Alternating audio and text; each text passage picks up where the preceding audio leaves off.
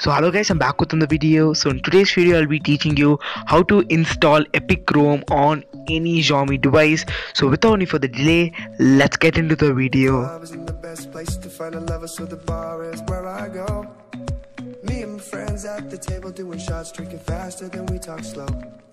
Go to the description and check whether your phone is there. Your phone model is there, then click that link and download the particular ROM, and make sure you have a look in that page whether everything is supported. So I'm using Redmi Note 3 and this ROM does not have VoLTE inbuilt, so you need to download this VoLTE fix which is given. Then you need to download the ROM, and if you want you can download the kernel, but I would recommend you to do it because it would improve your performance. So you need to download 3 files and you can either keep it in your SD card or internal storage. Once you download it and kept it in your internal or your SD card, now you need to go to the recovery mode. For this you need to tap and hold on your power up button and your volume button. Once you're done with it, your screen will go blank and it will be taking you into the recovery. In my case, TWRP recovery will come up.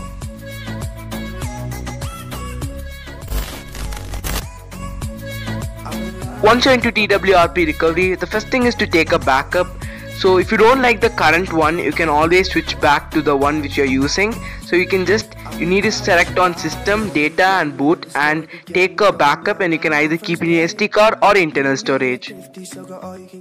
So once you've taken a backup, go to the wipe, go to advanced, select Dalvik, system, data and cache. You need not to select internal storage and micro SD. Then just swipe and your wipe will be done.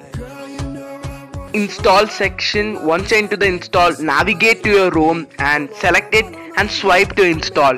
Make sure you're downloaded the correct version for your device. I'll be leaving all the devices which are supporting this ROM in the description, so check it out. Once you're done with your ROM, now you need to download the kernel. So if you don't have the kernel, you need not to worry, the ROM will still work. But if you download the kernel, just follow these steps. Make sure let all the settings be in default, and you must know what type of fingerprint is yours, either a FPC or a good fix.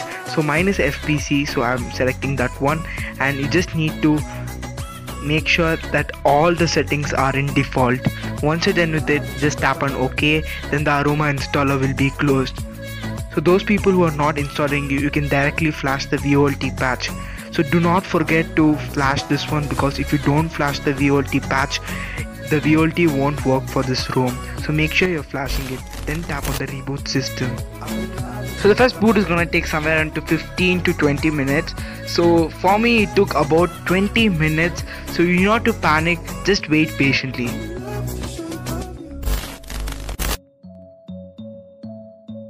So as you're seeing, I have set up my device. So everything seems to work. Wi-Fi, Bluetooth, VoLTE, calling, all the sensors, camera and video works perfectly. But there is one flaw.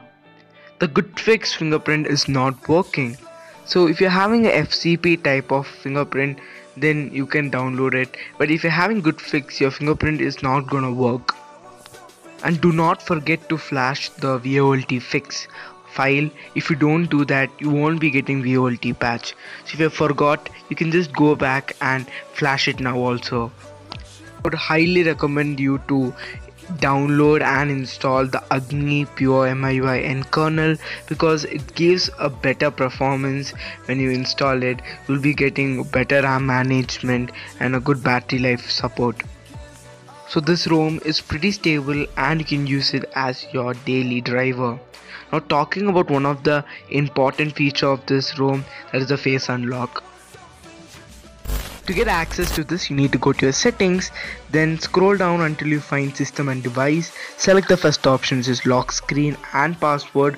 So there'll be 2 sections, that is manage fingerprint and add face data. Now you're gonna select the second one and it will be giving you a small instruction how it works.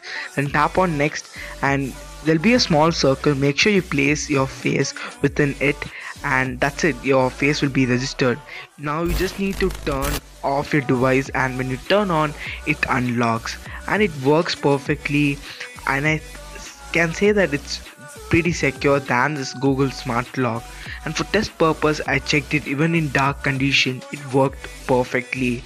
and I wanted to see how secure it is, so I tried to show this to my picture and it didn't unlock. It's pretty secure, but it's not as secure as the Apple's one, but at the same time it's pretty good. And the fingerprint also works without any flaw.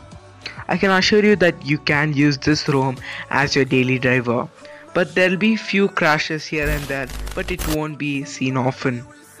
That's it for the video, guys. If you like the video, go and smash the like button, and then it's me signing off. Like, share, subscribe, and don't forget, peace out.